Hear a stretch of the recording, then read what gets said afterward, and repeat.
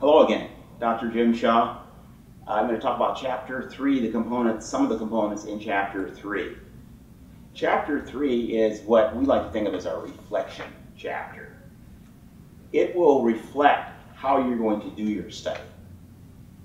Chapter 3, again, is a conversation. It's the term that I use for Chapter 1. It's a conversation where you tell us how you have identified the problem, statement of the problem. Again, you hark back to a previous chapter.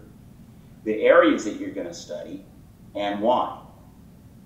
Are you going to study, for example, a panoply of areas or just 3 or 4 areas? Let us know.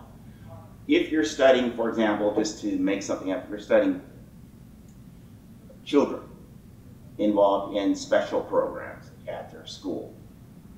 How many children are you going to study? What grades? Okay, even gender. Are you going to study girls? Are you going to study boys? Is it going to be mixed demographics, girls and boys? Is it going to be an after-school program? Is it going to be just homeroom? That kind of thing.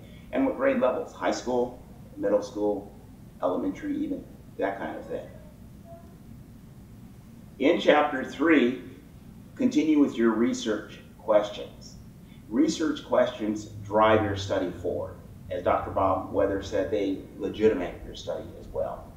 Because you're going to be answering those questions as you're embarking on your study and proceeding with your study. So the research questions are the guiding lights, if you will, that keep you on the path of your study that you've told us about.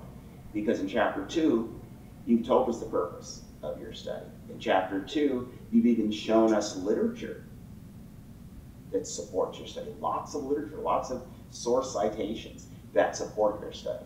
Now in Chapter 3, you're letting us know where your study is going. So you're defining that for us. That's where you're actually writing. Again, it's a conversation. So you're writing out the areas you're going to be exploring. And in a paragraph, you describe how you will conduct your study. We need to know.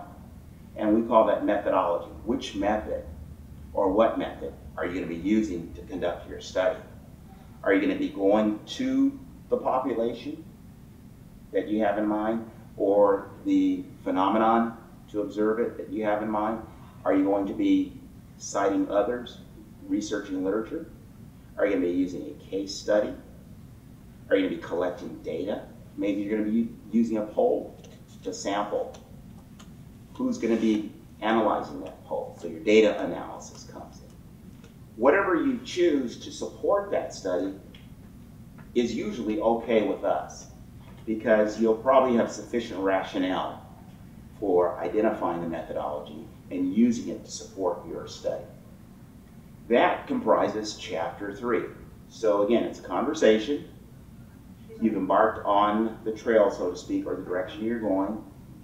You're going to be using a methodology, and you're going to continue writing to support your study, and your understanding of it is showing that this is the problem you're working on, and you've got the methodology to support it. And that's Chapter 3.